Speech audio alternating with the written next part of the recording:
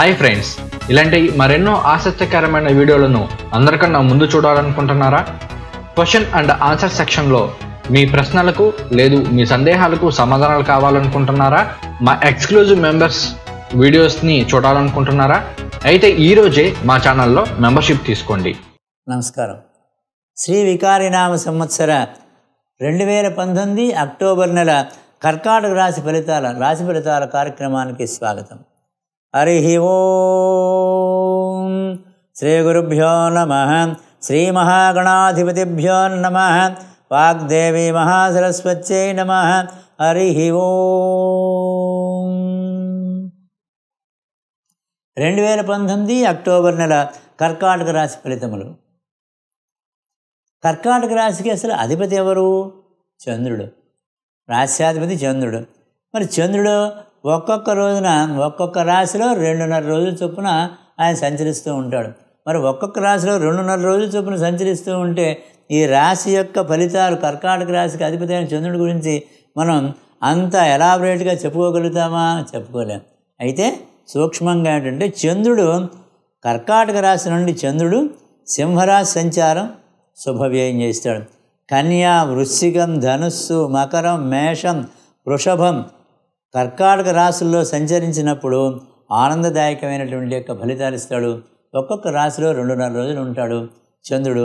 ఇందాక నేను చెప్పిన రాశుల్లో చంద్రుడు సంచరిస్తూ ఉన్నప్పుడు కర్కాటక రాశి వారికి చాలా బాగా ఉంటుంది.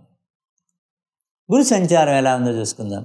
గురువు ఈ నెలంతా కూడా గురుడు శుభంగా ఉన్నాడు కర్కాటక రాశి వారికి. వృశ్చిక రాశిలో రజితమూర్తిగా సంచారం చేస్తున్నాడు. ఇంకేం కావాలండి? గురువు రజితమూర్తిగా సంచారం చేస్తూ ఉన్నాడు.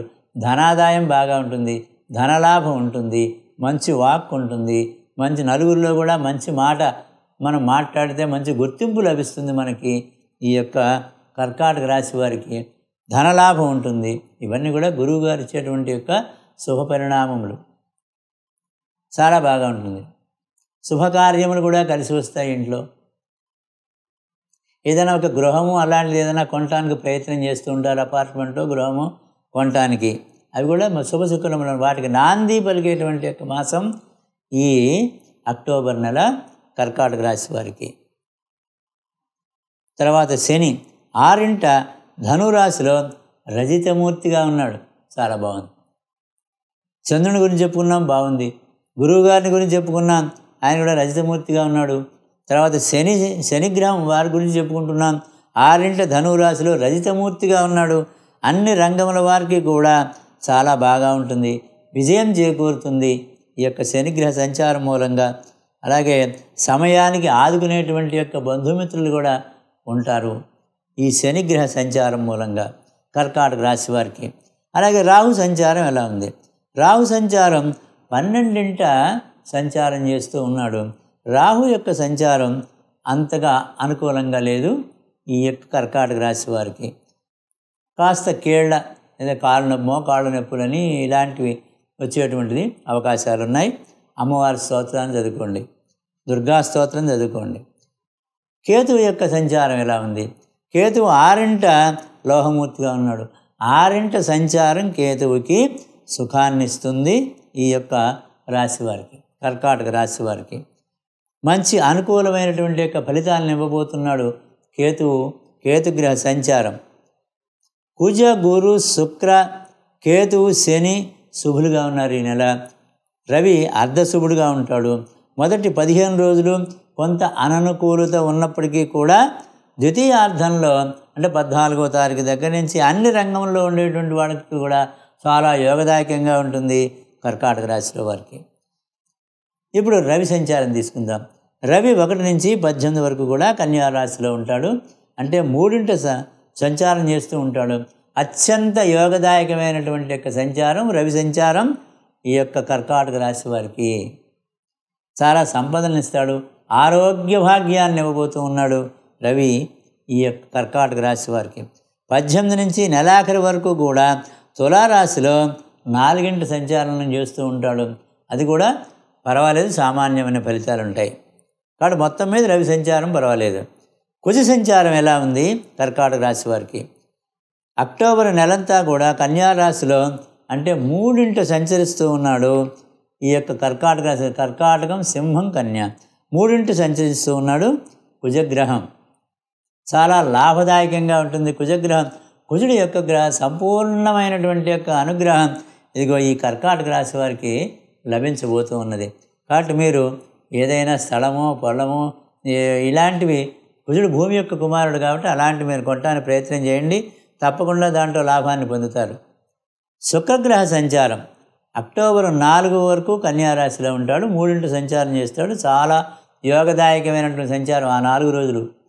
తర్వాత మళ్ళీ 5వ దగ్గర నుంచి కూడా మంత్ ఎండింగ్ వరకు కూడా సంచారం చాలా సుఖప్రదంగా ఉంటుంది ఈ యొక్క శుక్ర సంచారం కర్కాటక రాశి వారికి. తర్వాత బుధగ్రహ సంచారం. బుధగ్రహ సంచారం 1 నుంచి 27 అంటే ఆల్మోస్ట్ ఈ నెలంతా కూడా తులారాశిలో సంచరిస్తూ ఉంటాడు. 4 సంచరిస్తూ ఉంటాడు బుధగ్రహ సంచారం. బుధగ్రహ సంచారం అంతగా అనుకూలంగా ఉండకపోవచ్చు ఈ యొక్క కర్కాటక రాశి వారికి. మొత్తం మీద అన్ని గ్రహాల యొక్క సంచారాన్ని బేరీజు వేసుకుని మనం తీసుకుంటే ఒక గ్రహం అననుకూలతగా ఉన్న మిగతా గ్రహాలన్నీ బాగా ఉన్నప్పటికీ అన్ని గ్రహాలన్నీ కూడా మనం బేరీజు వేసుకుని చెప్పుకుంటే అన్నింటా జయంగా ఉంటుంది. చేసేటువంటి వృత్తి వ్యాపారాలని కూడా కలిసి వస్తాయి. తీర్థయాత్రలు చేసే సూచనలు ఉన్నాయి. ఆరోగ్యం చాలా బాగా ఉంటుంది. ఆర్థికంగా కలిసి వస్తుంది. శత్రువులపై జయం పొందుతారు. వాహనమును కొనుగోలు చేసేటువంటి అవకాశములు ఉన్నాయి. గృహ నిర్మాణ కార్యక్రమములు ముందుకు సాగుతాయి. భార్యాభర్తల మధ్య మంచి అవగాహన ఉంటుంది. కుటుంబ సౌఖ్యం లభిస్తుంది ఈ యొక్క రాశి వారికి. అలాగే ఇప్పుడు విద్యార్థులకి చదువుపై కొద్దిగా శ్రద్ధ తగ్గుతుంది. గురు స్తోత్రం చదువుకోండి. మీలో మీరే ఒక నిర్ణయానికి వచ్చి ఒక చక్కటి మిమ్మల్ని మీరే సమర్థించుకోవాలి. అంటే మీకు మీరే నేను మంచి మార్గంలో వెళ్ళాలి, శ్రద్ధ తగ్గుతున్నట్టు కనపడుతుంది అని మిమ్మల్ని మీరే సరి చేసుకోవాలి. విద్యార్థులు, వ్యాపారస్తులకి అనుకూలంగా ఉంది. కళాకారులకి చాలా బాగా ఉన్నది. అలాగే ఉద్యోగులకి మంచి యోగదాయకమైనటువంటి యొక్క కాలంగా ఉంటుంది. ఉద్యోగులందరికీ కూడా ఈ మాసం, వ్యవసాయదారులకి అన్ని విధాలా చాలా బాగా ఉంది. స్త్రీలకి ఈ మాసం యోగదాయకంగా ఉంటుంది. ఇప్పుడు మాసాధిపతులను తీసుకుందాం. పునర్వసు నక్షత్రం 4వ పాదం ఈ రాశిలోకి వస్తుంది. శని యొక్క